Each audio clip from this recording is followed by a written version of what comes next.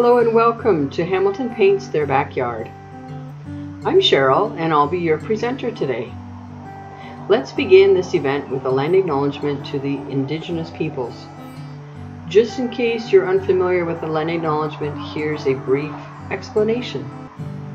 What is a land acknowledgement?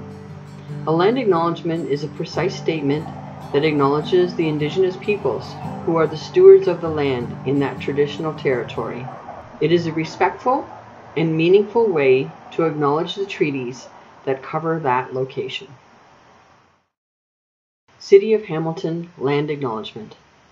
The City of Hamilton is situated upon the traditional territories of the Erie, Neutral, Huron-Wendat, Haudenosaunee, and Mississaugas. This land is covered by the Dish with One Spoon Wampum Belt Covenant, which was an agreement between the Haudenosaunee and Anishinaabe to share and care for the resources around the Great Lakes.